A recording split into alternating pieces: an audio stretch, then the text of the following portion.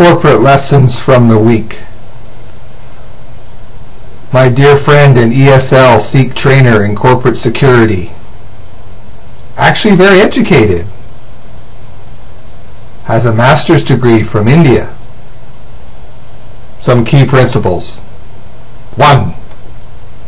Count the key in the card. 2. Know about those guy. 3. The entire job is male bovine feces. 4. The garbage bin driven by, and this is my ad, Fred Flintstone, is using 18th century technology and has steel wheels that are damaging the corporate tiles.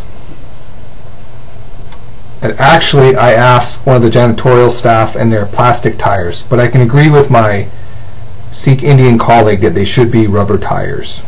It would be much better for the corporate tiles. Finally, I have another colleague. There's a trained MD from Uganda, and I mentioned to him that recently